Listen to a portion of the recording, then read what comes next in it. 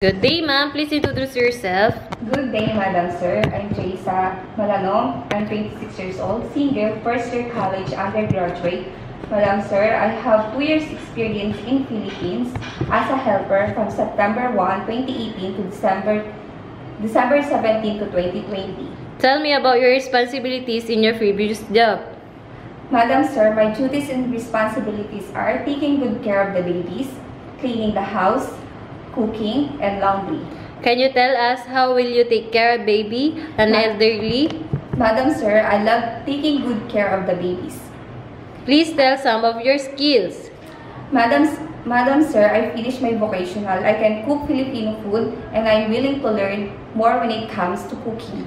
What are the traits necessary to be a good domestic helper? Madam Sir, it is necessarily to be a hardworking person, honest, fast learner, God-fearing, trustworthy, and reliable. Anything else you want to tell to your future employer? Can you tell them now? Madam Sir, I will promise to finish my contract. Thank you and God bless.